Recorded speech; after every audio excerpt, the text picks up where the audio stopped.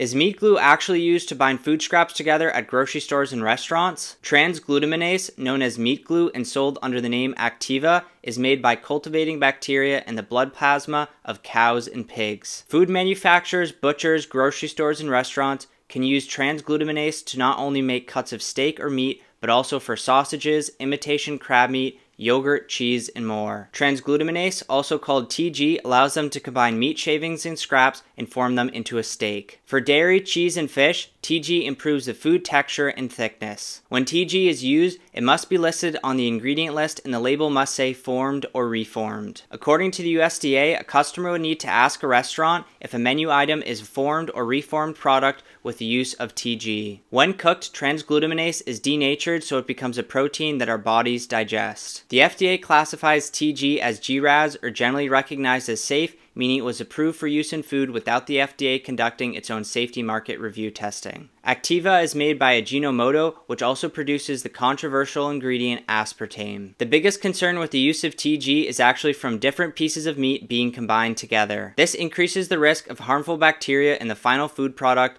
that we eat. TG could also cause upset stomachs for people with gluten sensitivity or celiac disease. According to the American Meat Institute, only 0.016% of all meat in America is formed with TG. Since it is rarely used and must be disclosed on an ingredient list, TG is not something you have to worry about secretly being in an item at the grocery store or at the butcher. Most good quality restaurants would not be using this, but you can ask to be sure. Let me know what you think about meat glue in the comments below.